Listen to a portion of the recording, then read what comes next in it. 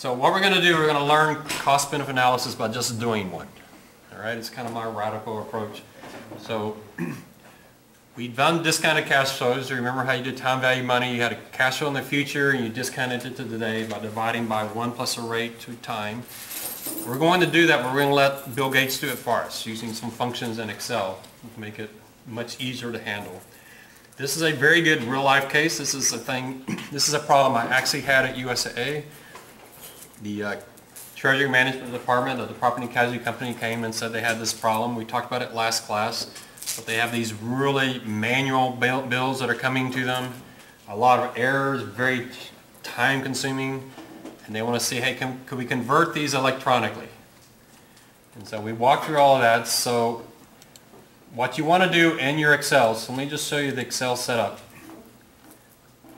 You want to have your first sheet be your introduction. You want to make sure when someone loads your analysis that they know exactly what this spreadsheet is doing. That's for all Excel. It doesn't have to just be a cost-benefit analysis. I did some projects in my career where I remember one, I thought it was a one-time question, so I answered it, built the model, gave them the answer, and 6 months later they asked, can you update that? I'm going, wait, I don't even know what I named the file. And so I load the file, I have no idea what I did. I essentially had to start it from scratch. If I had just made some notes, it would have made my life a whole lot easier. So even if you think it's a one-time analysis, at least document it. So how do you do that? Well, if you want to, you can definitely create merge cells. Y'all know how to merge cells? You do Alt, HMC. Y'all know how to do that? Just Alt. I don't know how to do it on a Mac, so your Mac may not. So what I'm going to do, so what you can do with your case, you'll be doing stuff in Word. You can take some of the stuff in Word and copy and paste in here. Let me just show you how I'm going to do it. I'm going to take this. It's going to be too much, but that's all right. I'm going to take this and just take it into Excel and just paste it in Excel just so I have it all there. On your Excel application, I'm not real picky on this little part. Have something just shows what it is, but find some way to summarize it. It might be a little much to have all that in there, so I might be able to shorten this down some. But anyway, something, when people come in, the first thing they'd see is what is the Excel spreadsheet about? What is the project? One thing that really helped here is just make the text a lot smaller so I can actually read it. So that's a little overkill for your projects, 1 or 2 paragraphs maybe, or maybe 2 or 3 sentences that just says, what are you doing? And make it really, really clear what your problem is. So if you're trying to decide between buying a car or using shared services, just make it really, really clear that we're trying to decide between buying a car in this price range versus using rideshare. Make it really, really clear what you're trying to do. And in that case, we said, your decision is, do I buy the car? Your decision isn't, do I use rideshare? Because you have to, your decision's about whatever the negative cash flow is. And the car costs money. So you can say, this problem, our question is it worth it buying a car in order to save all that rideshare costs? You want to make it really, really clear in here, all right? So if you're not sure about your statement, come talk to me and we'll make sure it's worded in a way that whoever's reading this can understand it, all right? And then what we're going to do is put in organization of the spreadsheet.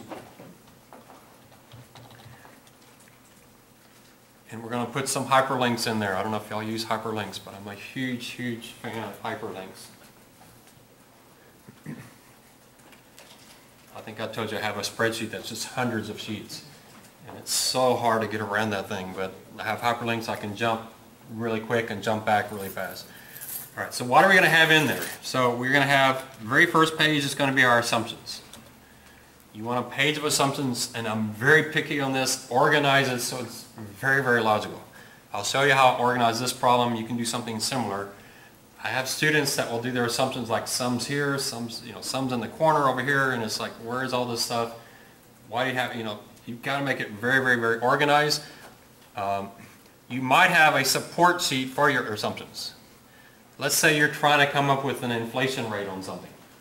So you go out to the Department of Labor Statistics and you get an inflation rate for what you're looking at. Maybe if you're doing the solar project and you want to know what has electricity price inflation been in the last 50 years? So you have a separate sheet that does that. At the very bottom, you get your assumption, and then you feed that back into your assumptions page. That's perfectly fine. So you can have supporting documents for your assumptions, but your assumptions need to be very crisp, very clean, very organized. After the assumptions, we're going to then do the base case.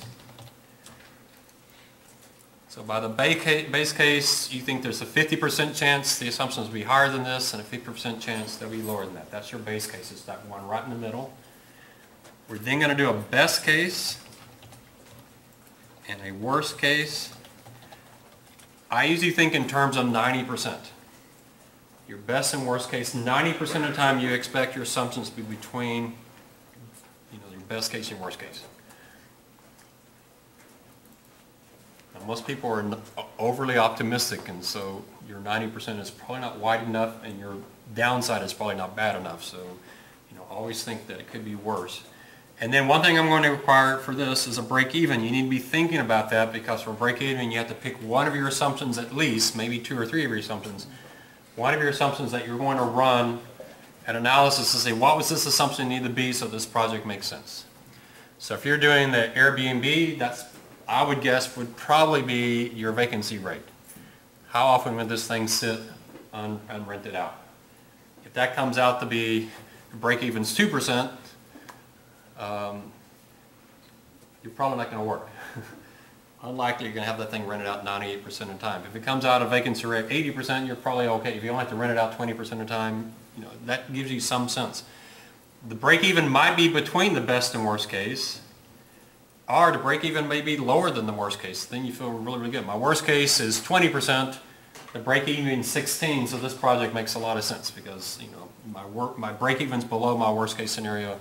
So it's going to help you with that. I've seen several projects where the break even itself was a deciding factor. I remember we had one project where they're trying to decide whether to buy or lease personal computers, and the way IBM set up the lease, they made it so that the worst case scenario we were still way, way better off. So what I did on a break even is I asked them, how much could you resell these PC for in 5 years? What's your worst case? And when I gave them that number, they said there's no way we can resell those computers for that price. Let's just lease them from IBM. So, so that can be really, really insightful. And then you might move this up, and I'm going to put it at the end for right now. You're going to have a summary table. Maybe charts. For this particular case, the table works the best, probably for yours as well. You might have some summary charts that you can build in at the end, and that can be good as well. But those are the main things. So let's add these sheets. So click on the first one and just add assumptions. And just add sheets with everything. The next one is base case. Then best case.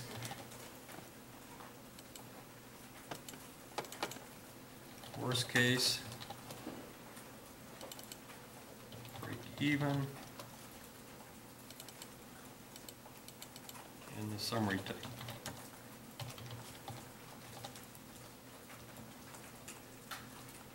Everybody with me so far?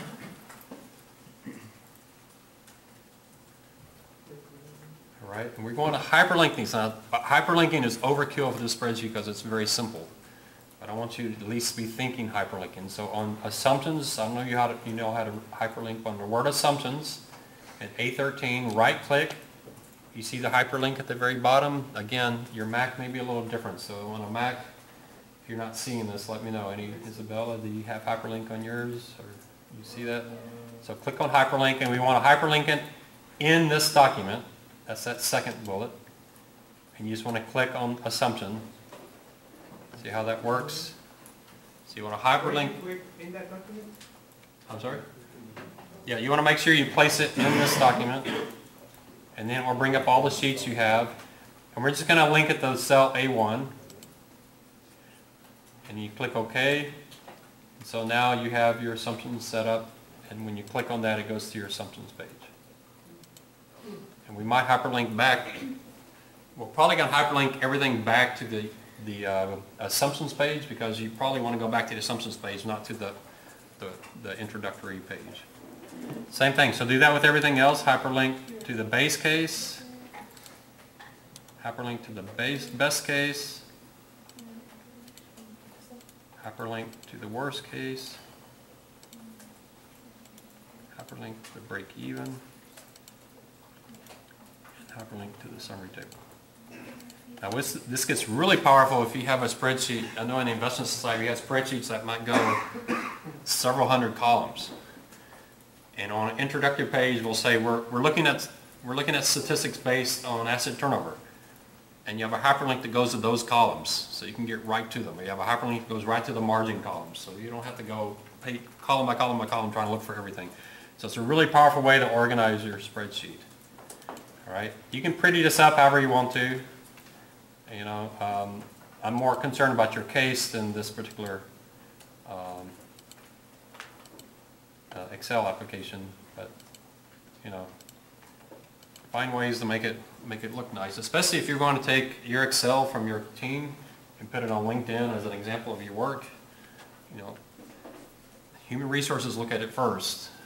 Make it pretty and exciting, because they're probably not going to get into the details of it. They're just going to look and say, wow, this is a really impressive looking spreadsheet. So, you know, all right, want to name it. All right, questions up to there. All right, now the most important thing is the assumptions. So we'll go to the assumptions page. I'm gonna leave the assumption page as is. I'm not going to hyperlink back to the intro, because I doubt we'll be going back to intro. So we're going to put links on the other ones to go back to the assumptions, because that's, we want to be able to flip back. All right, so on the assumptions, you got to think very carefully before you build your spreadsheet whether you want to go across the page or down the page. I'm going to go down the page with my best and worst across the page. So I'm going to go down to B3, try to be the exact same cell I'm in, all right? In B3, I'm going to put base case, C3 best case, D worst case. And you can't do break even, because that's something we have to actually calculate.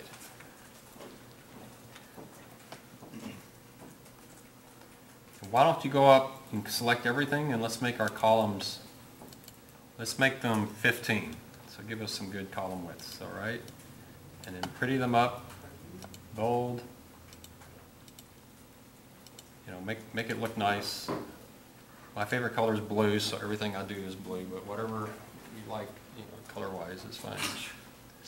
How do you expand the Yeah, you just click on the whole thing and right-click on one of them and just tell it column width. And 15 is a pretty good one for what we're doing. All right, so here you got to really organize your assumptions. So you may have, on some, your cases are more complicated than this. If your assumptions are in categories, then keep them in the categories as you go down. One thing I forgot to add, in E3, I'm going to add the word source. You want to, as much as impossible, everything in Excel should be self-explanatory. So here's where you could hyperlink. Let's say one of your sources is you went to the Department of Labor, and so you have another sheet that has your CPI assumption, your inflation assumption. You could link to that sheet, and then that sheet would have everything. So when someone's like, how did you get that assumption? There's a hyperlink if there's another spreadsheet, or there's a link to a web page or something that tells you how you got there. Okay. And you can link to other spreadsheets as well. It gets a little dangerous because they may not be where you thought they were. But make sure you document your source. All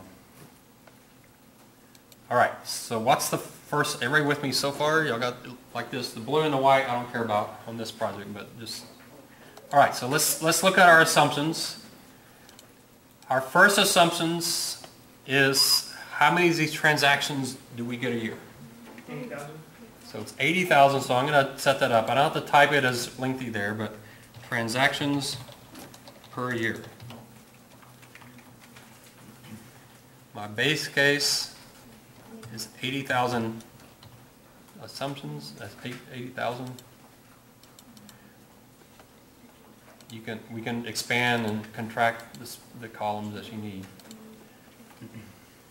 We don't have a base and worst case on this, so we don't have to do that.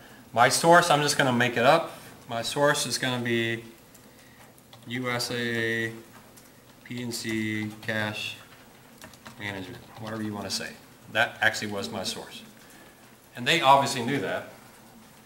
The lady who runs that department, she knows the stuff. She could have told you, if you saw her in the hallway, she'd say, oh, we do 83,632 a year. She would have known it exactly. So I got that number from her. All right. You notice my 80,000, that's not dollars, it's things. So format every cell so that it is what it is. If it's percent, show it as a percent. If it's dollars, show it as dollars. If the pennies are important, then go out 2 decimal places. If the pennies are not important, don't go out 2 decimal places. Don't show more precision than you have in your project, all right? So 80,000, nice round number, that's good enough. All right? Everybody got so far on that? All right, what's the next assumption? How many transactions can one employee do in a year? That's 20,000. How many employees do you think this department has? 5, 10? Well, they have 80, so. 80 and 20, so they have 4 employees, all right? So transactions per employee, and that's 20,000. Again, I'm going to format it, and that comes from the exact same source. I can just copy that down.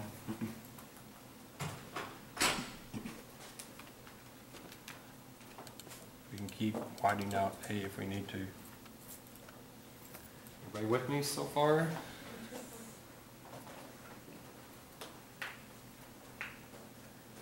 All right. Oh, and watch the spelling, spell check at the end. All right, what's the next assumption? That 80,000 is going to grow at some rate, 4%. All right, so growth in transactions, 0.04, and then I'm going to convert that to a percent. On percents, I usually go 2 decimal places. I just think it looks nicer, but you don't have to. You could do it without the decimals. This again comes from, most of my assumptions came from the cash management department, so there's not a lot of sources here. That's going to be very, very important. That's actually a number that 5 years from now might be really important, because someone might want to come back and see how good of a job you do on this project. You may find out the growth rate was actually 2% or 8%, and you might want to come back and actually, we'll talk about that, actually grading the project management people, how good of a job they do in setting up assumptions. All right, so all of these are base case. I don't have any best. We're going to use the same assumptions for all 3. You don't have to copy them over and show all 3. It's up to you how you do it. My approach is, if it's only in the base case, it applies to all of them. It's only when I'm going to make a difference that would change. So the next assumption is real important. When we talk to CheckFree, the firm that's going to automate these for us,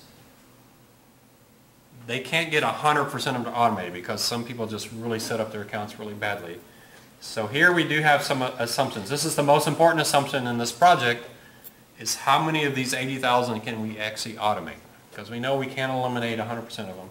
So the best case was 90, base case is 70, and worst case is 50. Huh? I understand the expected growth in transaction per employee, but why isn't like transaction per year getting changed? Wouldn't you think like, oh, we had a lot of transactions this year, or is that like not something? Well, the growth in transactions is the 80,000, not the 20. All right. So we're going to assume they can only do 20,000 forever and ever and ever. Yeah. They're not going to get better at it, not going to get worse at it. So the 4% only applies to the 80,000, not to the employees. All right, so percent automated. All right, the base case was 70%, the best case was 90%, and the worst case was 50%.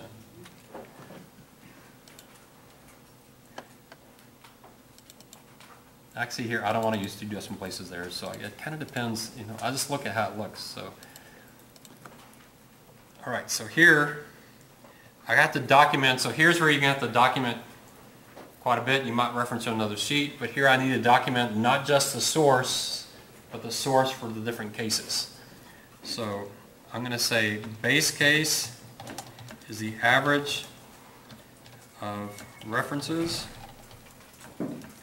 best case is from vendor, and worst case was the lowest from references. So if someone comes in and say, how'd you get those ranges? It's like, I had a process, and you're going to have to do this. This is really, really important in your project. How did you come up with these numbers? You have to have some basis. You can't just pull numbers out of thin air. So you have to have some basis. First, you got to decide as a group, what are you going to do the sensitivity analysis on. And then once you decide what you do the sensitivity analysis on, you got to figure out what that range is going to be, and you have to have some basis for that. So base case is the average. So I called 10 companies that had done this, and I asked them what was your conversion rate. I got those down, and the average of that was 70%. The vendor said they could convert 90%, but I don't trust them because they really want to do this. We're the ones spending all the money because we're the ones building the software. They've already built the software. It's not going to cost them anything. So we're the ones spending the money. They're like, yeah, y'all should do this. So they have an incentive to inflate the number. And in worst case, I called all the references. The 10 of them, one was down at 50%. I could have called one reference and they gave up and the project didn't do it. I have to say, am I going to have my worst case be 0%? Probably not. But you have to decide that, right? It's a very subjective thing. But it's an acknowledgement that we don't know everything with certainty. So you need to have that in there, have it documented. Questions up to there? All right, what's our next assumption? How much are we paying these employees? So base salary is $50,000.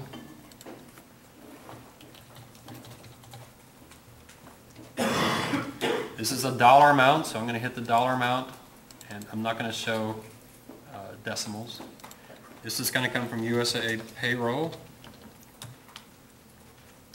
In fact, at USA we had tables that you could use.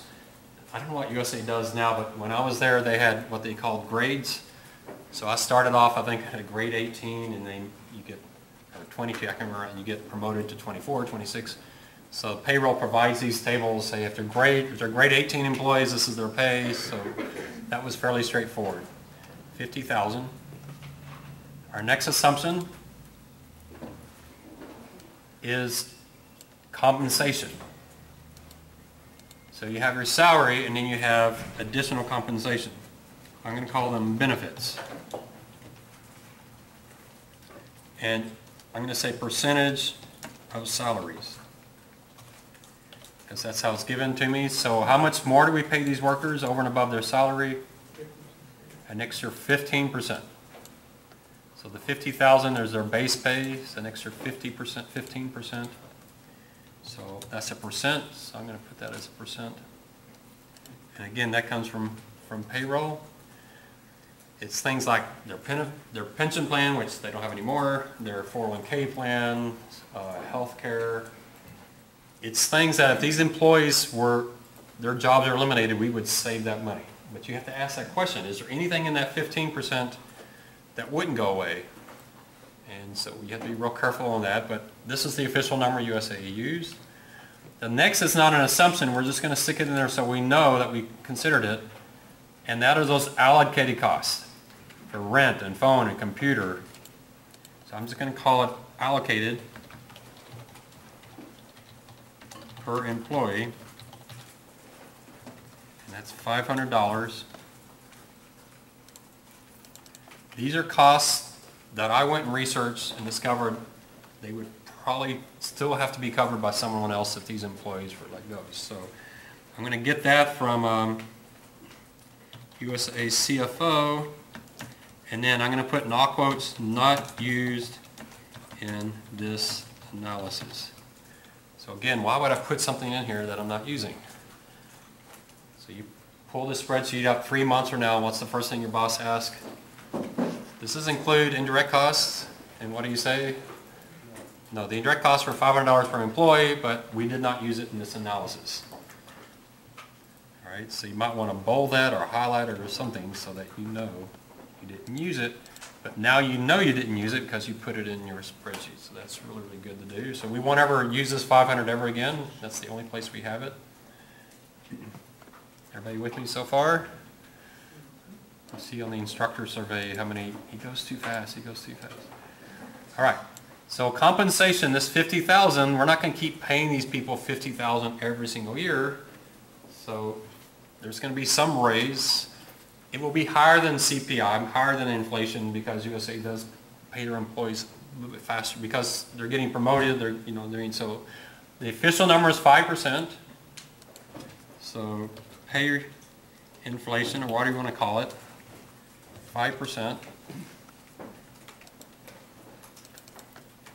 And this comes from USAA CFO. It's part of the forecasting process. We had an official number every year, and CFO would just give it to us. Are you going to inflate the benefits as well? Well, also, yeah, since benefits are percentage of salary, when we inflate salary, it automatically in there. Yeah. So there's pay inflation. And then the last, well, almost last thing, is how much is it going to cost to develop this software? And they say it's $565,000. So we're going to do software development. What did I just say? I can't remember. 565. It's a dollar amount, so make sure there's a dollar there. Here comes, this comes from USAA Information Systems. All right, so this one was a problem for me. That $565,000 probably has allocated costs in it, but we don't know what it is. So it probably is not really costing us that much. There's probably maybe only 300,000. That's really people's time. But I figure if the project makes sense with the 565, it's going to make even more sense if I fix this number. So the only time I'll worry about that if the project doesn't make sense by like 10,000, 15,000, I can go back and say, you know what? Some of that 565 is probably not a true cost. It's probably some of the CEO, the investment systems, and information systems time or whatever. But right now I'm just going to use it. They had an official number they would give you, and they would just put it, so we'll use it. It's simpler to do that, but it is important to consider. All right, so you have all of your assumptions in there. Anything we're missing? There was that last one. What is the very last one? Cost of capital. So in cost of capital for your projects, I recommend you just use 5%. We're going to talk about cost of capital much later. By the time we talk about it, it'll be just too late for you to put it in your case. So 5% is fine. For here, I'm using 7%. And at USA, you get that from USA CFO. It was not 7%. USA's cost of capital is like 3.2%, much lower, but I'm using 7 in this case. Okay, so we've got everything we need. Are y'all visualizing now how you're going to do your case? And do you see why it's extremely important you think about this before you start? I don't know how many cases I've seen, it doesn't get set up well, and then they got this mess to deal with, and they can't copy things over, or they can't edit because it's all set up incorrectly. So you could go, I went down the page, you could be going across, and you know, and have your base case, worst case over here. Most cases have so many line items, it's easier to have a long list going down the page than across the page, so it probably makes more sense. But you decide how to do that, but think about it before you get to this next stage. So you want to stop and think about this before you get to the base case. Are we ready to do base case? Anybody behind? All right. Base case is the second most important thing you do after the assumptions, because if you get the base case set up, the best case, worst case, and break even take you like less than 1 minute. They're really, really simple, but you got to get the base case. So don't, in fact, I'm going to meet with y'all late March, early April on this. I don't want you to have done the worst and best case yet. I want you to make sure your base case is correct, because if it's correct, the rest of it's really, really simple. All right? So here I'm going to put the base case. I'm on a base case. I'm going to do return to assumptions at the top. And how would I hyperlink that? Hyperlink to the assumptions page. So I can flip back and forth. If you wanted to, you could actually hyperlink up here if you wanted. I think I'll do that. However fancy you want to get. It messes up the color, but that's all right. All right, so there I got my assumptions. All right, so here's the columns you're going to use. The first one is time.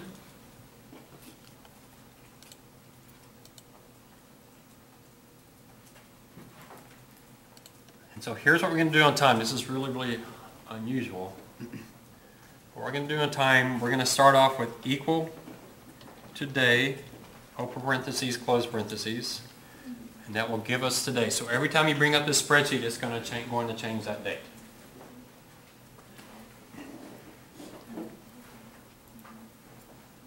And then I want you to use this approach. We're going to use what's called, you don't need this in your spreadsheet, but we're going to use what's called the half-year convention. It's a really easy way to get analysis in. So if we do this project, we're going to save salaries throughout the entire year. But we need to know actually when do we save the money. So we could put 250 days in there and spread it over, but that's a lot of work. We could have it all be March 5th, 2021, but if we do that, Excel's going to assume you saved it all on March 5th, like you didn't pay your employees until March 5th. So that's an extreme case. So what we're going to do is assume that we save all the salaries in 6 months from now. We're just going to split the difference. We know we're going to save some of the salaries throughout the year, but if we assume we save them all exactly in a half year, it's as if we spread it out through the entire year. Does that make sense? It's called a half year in convention. So what is a half year from now? How many days is that? So a year is 365. What's half of 365? 180, 183, 182. So let's try 183 because it's leap. Well, I guess it's, no, 182 probably works. So I don't care. 182, 183, either one is fine. You don't have to get. I am a little picky on leap year. That if this is 9/3/2020, guess what you want the next one to be? 9/3/2021. So how do we get this to be 9/3/2021? What do we add? I'm sorry, how did you do the other thing? All right, so here I did the date. Here I did the date plus 182. So what do you think I would do the next one? Plus 365? Plus 365, unless it's leap year, then it's 366. Yeah, but we've already passed the leap year, so that was back in February. All right. Does this help to have the formulas over here? I'm hoping that reduces y'all's. Can you go back to cell or whatever? All right. So what do we do with the next year? You can just copy it down. And you can just copy it down. And copy it down one more time. There's where you need 366. Y'all see what I mean by 366? We finally got to a leap year. So here, you just keep copying them down.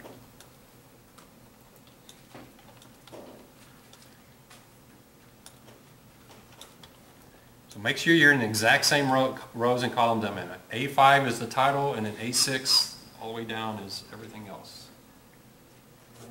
Oh, Excel is picking that. Don't type this. Okay?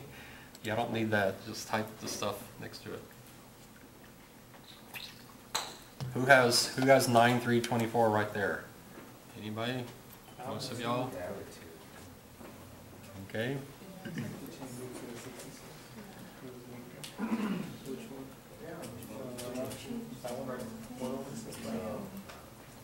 right, I'm going to move this down here. All right, the next one is we're going to start building this. This will vary. Your project's going to be very, very different. You can still use this template. The way I like to do it is start with the calculation of benefits.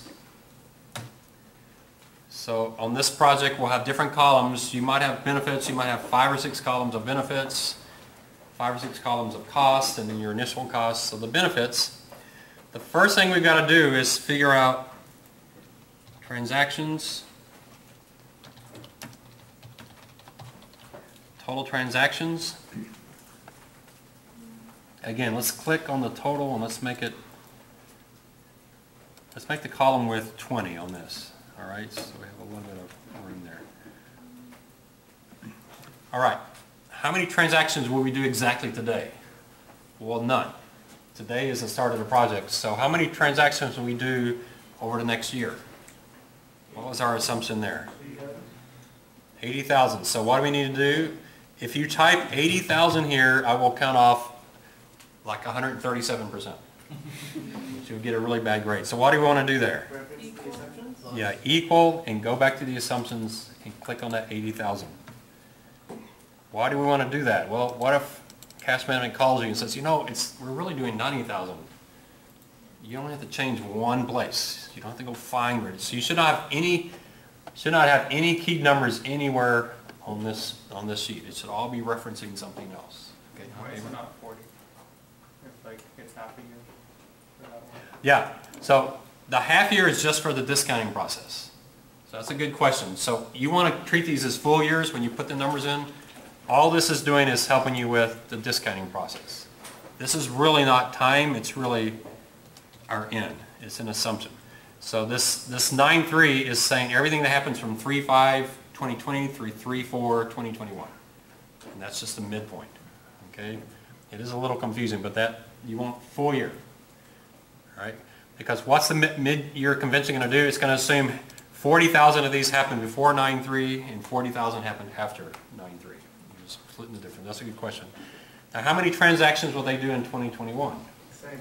No, 80 times the 4%?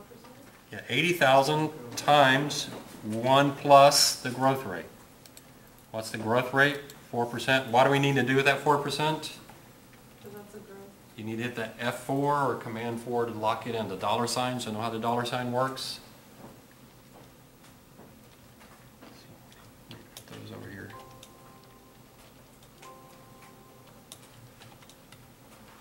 This should be easy if you've got yours in the exact same cells I have mine. If anyone's not in the same cells, you're going to have some issues.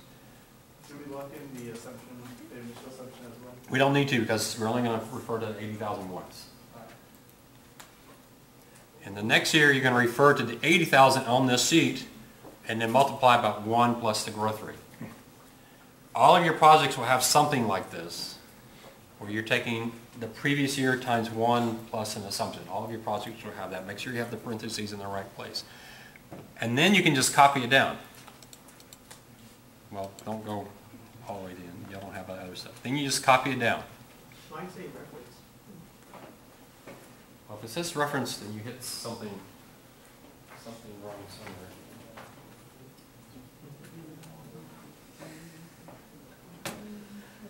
No, you got to put a multiplication sign after E7. Does anybody have 93,589? All right. Looks like we got about a fourth of the class. Anybody else? Looking good? Uh-huh. And we're doing 4 years because... I'm doing 5 years, guess what the project said? All right. You go at the very bottom, they said to go out 5 years. You've got to decide. It really depends. So the project that's doing the solar might have to go out 25 years. So the rule is how long will a solar panel last? About 25 years, so you need to go out 25 years. Once you get the second year set up, most projects you just keep copying down. If you need to go 50 years, 100 years, it's just really easy, just keep copying. If you're doing the car, then you got to ask how long will the car last? If you think the car lasts 7 years, then go 7 years, okay? So how many years you do depends on really the life of whatever it is you're building. Okay, I forget the other things. The digitization of the library, you know, it's hard to say. Maybe you go 10. It depends. At some point, they're going to have to do it again, or something's going to have to change. So you say, what's the real? So we're thinking about useful life. Here, the useful life is much more than 5 years, but essentially we're saying, let's go 5 years. If it makes sense in 5 years, that's good. If we have to go 20 years to get this thing to work, then it's probably not worth it to do it. All right. Everybody okay there? All right. I'm going to move these down here at the bottom. So you just have the first 2 rows there. All right, then we want to do transactions converted. So how many of these transactions will we convert? Oh wait, gosh, does it matter which order I go in? Let me think about that. Yeah, we'll do that. Okay, so we're doing the base case. How many of these transactions will we convert? 80,000 times, we go back to our assumptions, 70%, you do have to lock that one in. And you get 56,000, again, I really hate spreadsheets that look like this. Give me good formatting, okay? Commas or whatever. It's and that we can actually just copy down.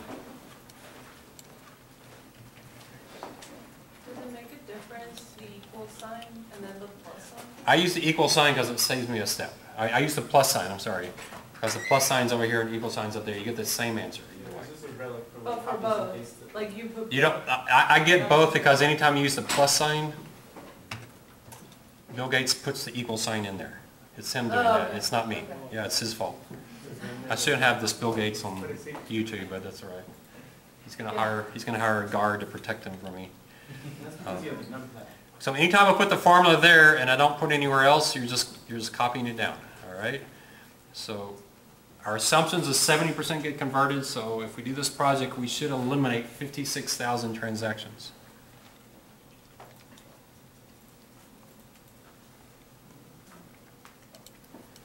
Right, there's probably more than one way we could do this, but this will work. So the next one is FTEs saved. You all remember what an FTE is? No. It's a full-time equivalent. So a full-time person can do 20,000 of these transactions, but she may not have full-time employees. She may not have 4 people in this department. She may have 8 people in this department, but they're each working half-time. So we're not counting bodies, we're counting a full-time person. So how many transactions, if we save 56,000, how many people are we going to save? Each person does how many? 20,000, so we'll take the 56,000 and do what? Divided by 20. Divided by 20,000, again we got to lock that in. So I'm going to go out 2 decimal places here. Now here's, if you look at this, that 2.8 is 2.8, but it Why might, do we round people? Like, you cannot have 2.8 employees. oh, she can. Oh, She can. by She hour? has, Yeah, the way by Carol hour. runs her department, she has 50 people, some work 10 hours, some work 20 hours. She can very easily go 2.8, yeah. This is a debate. Some accountants say, hey, if it's 2.8, you got to go 2. If it's a professional area where you have accountants that almost are all full-time jobs, then yeah, you may have to say that's only 2. One thing really important with your case though, don't use the round function. You're going to see why when we get to the break even. All right, so, Full-time equivalent? all right, this one we can copy down as well. So you're just taking the number of transactions we're going to convert, because we don't have to do those anymore, divided by how many each person can do, and it saves us 2.8 people. You'll notice in the very last column, it's actually 3.2756039, but that's okay. Just leave it in there. So you probably won't save exactly that number of people, but it's going to be close enough. If you round it, the break even can't find an answer, and it messes up the whole spreadsheet. So just leave that there. All right, questions on that?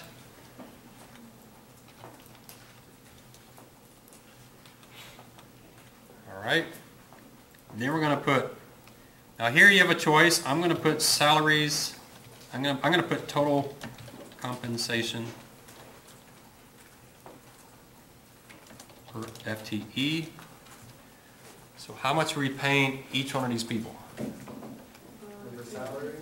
50. The salary, and how do we handle the 15%? You're going to do times 1 plus the 15%. And you don't really need to lock that in. You'll see why in a second. It's $1, so put the $. So you can see why it's so important to put the $. There. It's really close to this 56,000, but this 56,000 is not dollars, it's things. So you want to make sure you display what it is. So we're going to save 2.8 people, and each one of them makes 57,500.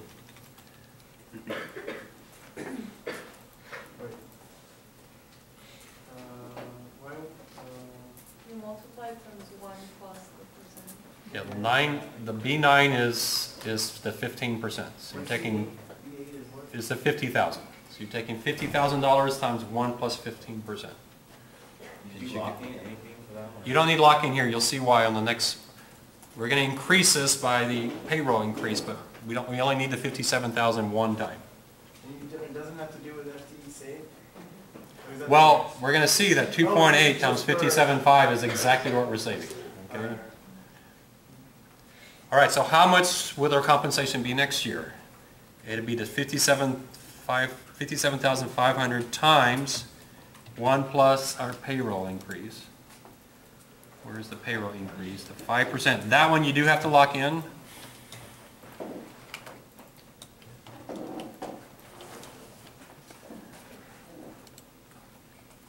And I don't like going out on pennies on something like this.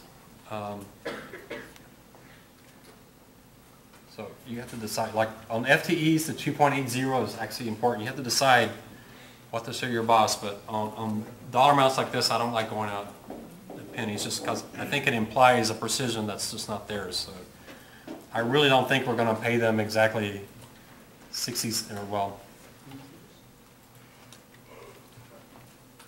I really don't think we're going to pay them 61 cents there. I just don't, surrounding's fine. All right, y'all see my method. If I don't repeat it, it means you just copy it down. All right, so this one we're getting a little trickier here. Everybody follow me in that? Anybody got the 69,892? Couple of y'all. All right. But why didn't we multiply first the inflation and then the 15%? Well, the 15% is included in there, so we're increasing both the salary and the pension and all the other stuff all together by 5%. So everything's increasing 5%. So it's all included. That was the question Abraham was talking about, but yeah. Now, if you wanted to, you could break them into different columns. It's okay. It's not wrong to do that. It's just if you can somehow put it together like this, it's just a lot easier. USAA, they think in terms of total compensation, so it makes sense to put there. All right, and so here we're going to have compensation saved.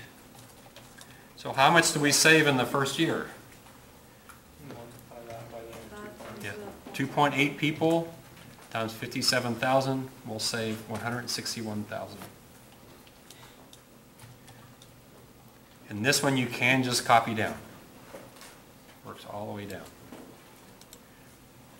So all of your projects somewhere you'll be inflating something. So let's say you're doing a solar project and you're talking about energy you're saving from CPS. CPS has inflation. They're going to charge more in 3 years than they do today. You need to have that somewhere in your assumption. If you're doing the buy a car or do shared ride, gasoline prices will increase. So you got to put that inflation in there. Especially I saw gasoline prices like at 185 or something. So it's like crazy how cheap gas is right now. So it's probably going to increase some.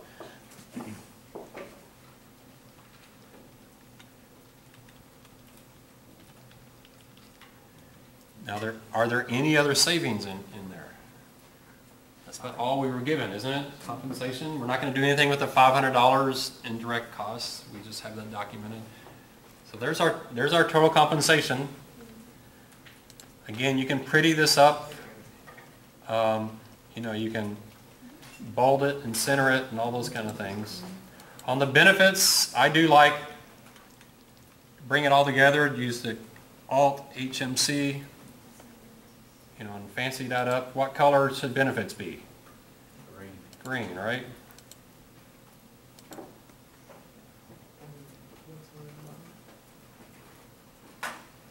However you want to do it. I'm more concerned about your actual team project making this look nice. Remember, on your team project, the Excel is a big part of the grades. My columns are not wide enough, so if you want to shorten titles, total comp. Y'all know the abbreviation for transactions? It's the same as the state of Texas. So TX is the abbreviation for transaction. So if you got too many letters, you can shorten stuff down. That's fine. I don't mind that. All right. And then we're going to come to cost. Any questions? How many of y'all have 228,937? Is that almost everybody? Anybody that doesn't? Are you close, or is it a serious problem? You have to turn in your own work on Excel apps. You can have someone help you if you need help, but you got to do your own work. All right, so the costs. We've only really been given one cost, so we're going to put that in there, and that's software development. I'm going to put a column in there for other costs. It's nothing's going to be in there because we don't have any other costs. For your project, you might have 3 or 4 columns on the costs. So if you're doing the buy the car versus ride share, then your benefits is all that ride sharing costs that you're saving. Your cost is going to be the cost of maintaining the car, gasoline, insurance, maintenance. All right, so it all depends on how you set up your project. So where does the software development cost happen? Right at time 0, right? So at time 0, that's the only thing you're going to have on this line 6 is that initial cost. So if you're doing the car versus ride share, it's going to be the cost of that car. Remember, whatever your project is, you assume you pay it all up front with cash. I know if you do a car, you're going to buy it on credit, but you assume for CBA projects, you assume you all pay it all up front with cash. Then if the project makes sense, then you decide how you're going to finance it. But we don't want to mix financing decisions with cost-benefit analysis. All right? I'm not saying that because I'm simplifying it for the class. I'm saying that's true even in real life. All right, so here you got a decision to make. I don't care which way you do it. My preference is if it's a cost, I show it as a negative number. If it's a benefit, as a positive.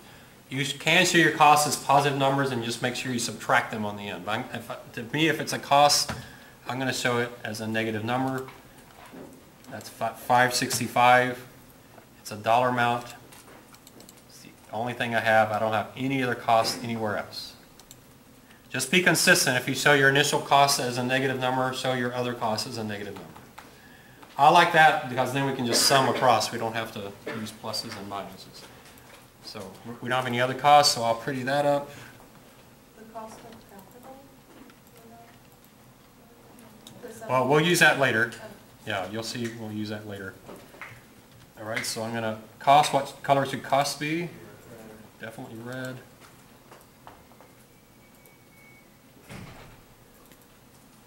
And here you see why I don't use the equal sign at all, because you don't need it. You just hit the minus sign, and Bill Gates will put this equal sign anywhere, so it's just, you don't want to get rid of those extra steps.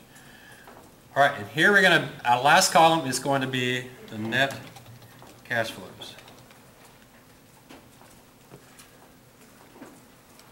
We'll make that blue, I guess. I don't really care. So what are our net cash flows? We go over and we get the compensation saved plus the development cost. If you wanted to, you could have a summary chart for all your costs, like I did here. You know, it's up to you how you do it. We don't have any other costs, so I'm just ignoring that cell. So we have software development and what else? And then your total savings, compensations saved, column F. And then that you can just copy down. And it should just have your net cash flows. That's where you're going to do all your calculations around this net cash flow.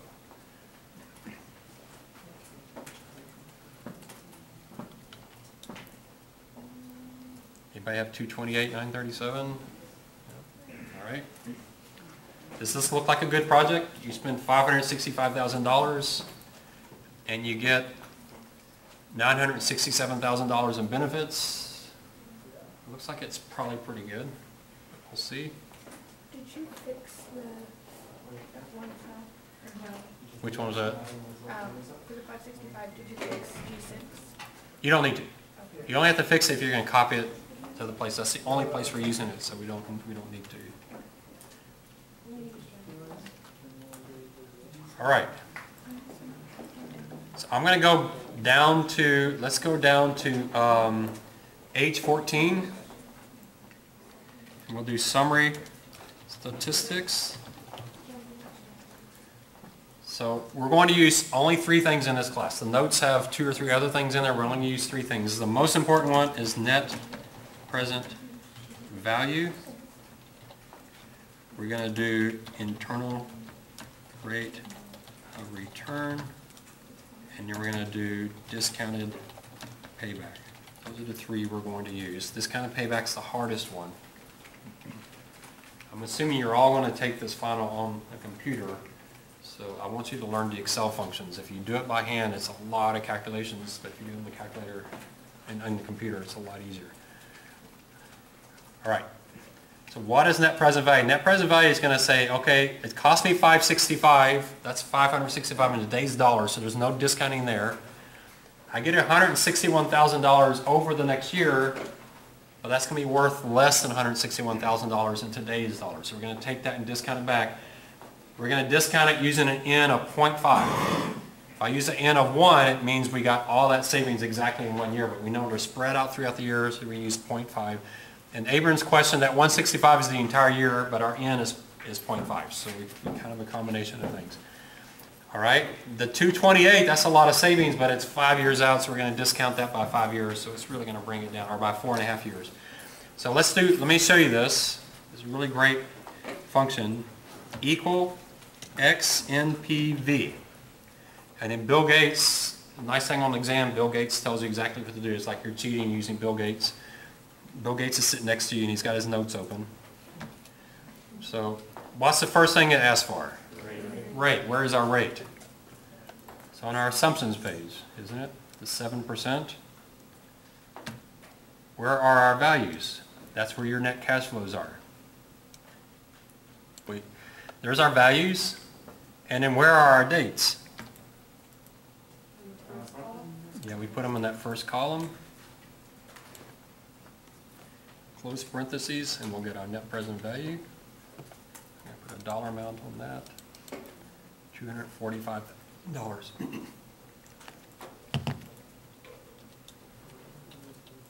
That's less than 565.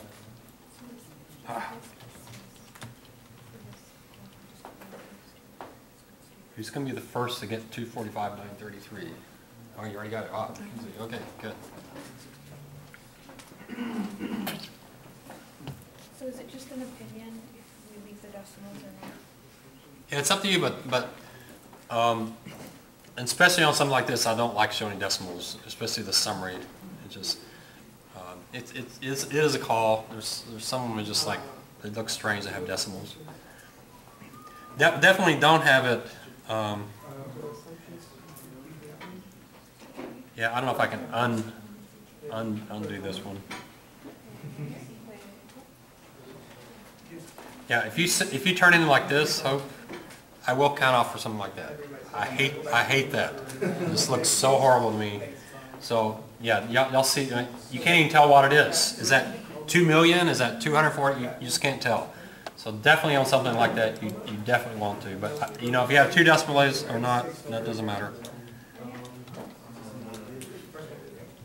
All right, so there's a net present value. Mine is at 964. I did like the exact same thing. I don't know what. Well, you got 964. You probably don't have the 565 in your range, so make sure that's in your range.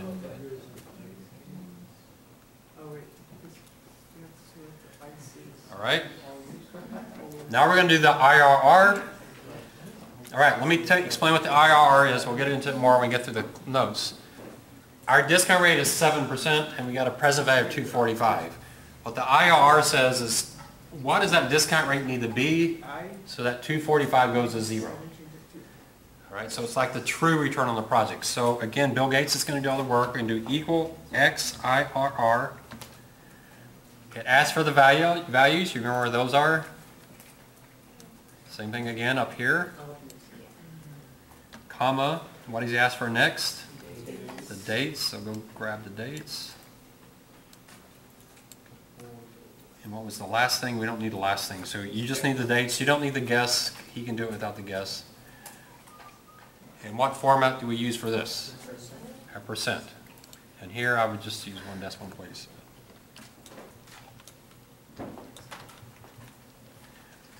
24%. Does that sound like a good return? Sounds really good to me, especially when the 10-year Treasury is below 1% today. Got a crazy first time in history. So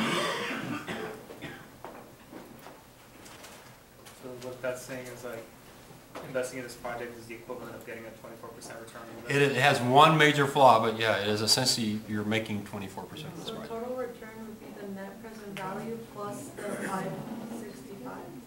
The total return. What do you mean total return? Like the total revenues per se would be the 245 plus the 565? No, the 245 includes that 565. It's already been subtracted out Oh, yeah, yeah. because it's in that range. So yeah, that's the net number. This project is very, in fact, when I finished doing the analysis on that project, I called the head of cash management and said, start the project right now. This project's so obviously we need to do it. You know, I'll sign any papers you need. Let's get it through, get the committee, and let's just go. This is a really important project. So yeah, it was a very obvious one. All right. We can't do payback yet, but I'm going to move these two formulas down here. And we're going to use some logic, some Excel logic. We're not going to be able to finish this today, so you'll have to just get started with it. I was hoping to get the base cake built, but we probably won't be able to today. So we'll spend some time. Boy, it's kind of bad to have spring break in the middle of this. So we're going to build some logic. Our logic is going to be equal if the net present value is greater than 0, comma, we're going to accept the project, comma, we're going to reject the project. That's the accept, reject decision. If net present value is greater than 0, you accept the project, otherwise you reject.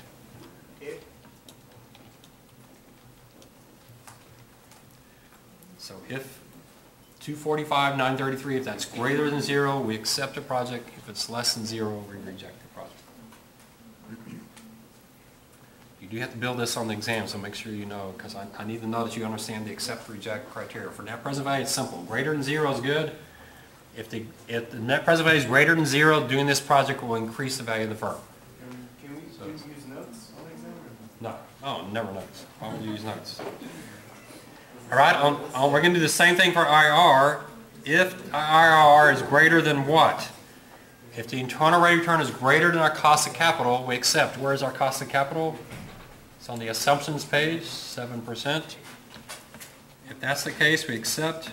Otherwise, we reject.